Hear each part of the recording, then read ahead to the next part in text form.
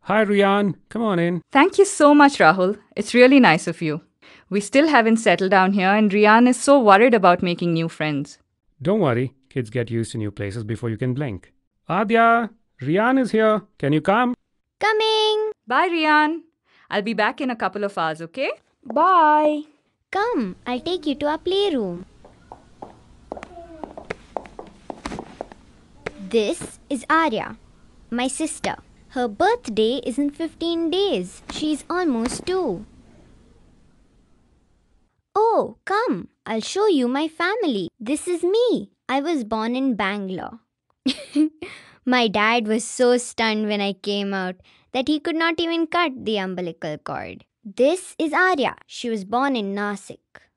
We adopted her and she came home just when she was 4 months old. What do you mean adopted? It means that her biological parents could not look after her. So they requested for other parents to look after her and give her a new home. These are my cousins, Luke and Mia. They live in another continent all together. They'll be sleeping now. This is my other cousin. They have 2 moms. 2 moms? What about their dad? Oh, they don't have a dad. Her moms loved each other and decided to start a family. They live in Mumbai. And these are my grandparents. They live in the village and hardly ever come here. Before we moved to this apartment, we lived with my grandparents and my uncle's family. We were almost 13 of us in one home. That must have been fun.